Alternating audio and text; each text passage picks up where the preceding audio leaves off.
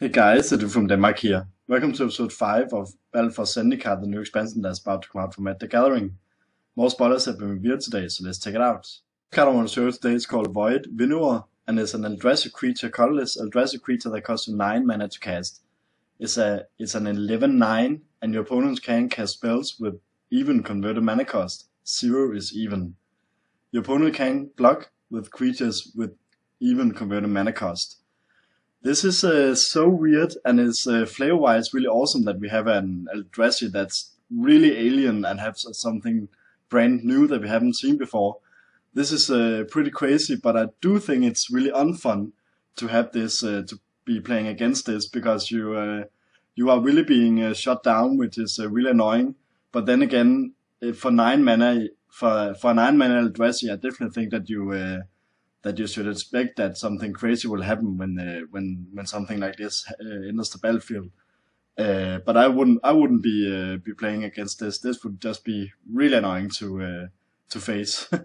Warden of Mursa is a green elemental creature that costs you 6 mana to cast and is a 5/4. When Green Warden of Mursa enters the battlefield, you may return target card from your graveyard to your hand. When it dies, you may exile it. If you do, return target card from your graveyard to your hand. This is a pretty neat mythic creature, I think. Especially for 6 mana, you get a lot of things that you can do. I would have loved if it had trample or something. I don't know if that would have been over the top, but it's pretty neat that you get something when it enters the battlefield and also when it leaves the battlefield. So that's pretty neat for 6 mana, I think. Of Kozilek is a blue and red Eldrazi drone creature that costs you 3 mana to cast and is a 2/4.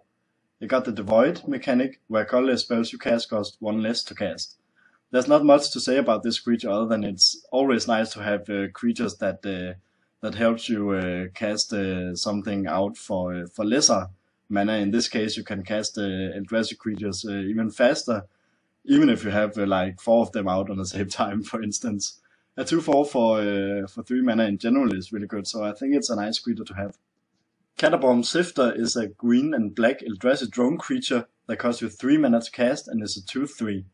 You got the Devoid mechanic, and when Catabomb Sifter enters the battlefield, put a 1/1 colorless Eldrazi Skyan creature token onto the battlefield. It has sacrificed this creature, add 1 colorless mana to your mana pool. Whenever another creature you control dies, scry 1. This is actually really nice that you get something out of sacrificing your little creatures to get. Now you will both get some mana, but you also get to scry, which is really cool.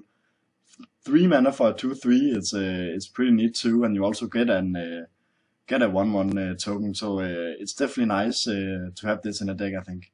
The last card I want to show today is called Skyrider Elf, and it's a green and blue elf warrior ally creature that costs you 2 mana plus X to cast.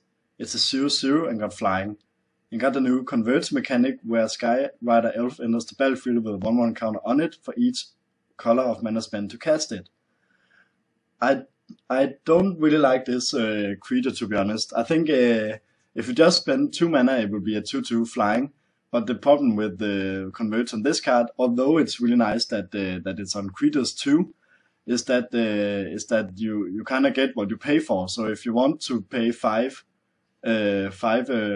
colors, 5 different colors, you get a 5/5 flying out for 5 mana, which I don't think is really good. I think there are other creatures that you will get out that are, for instance, flying, that will cost you less.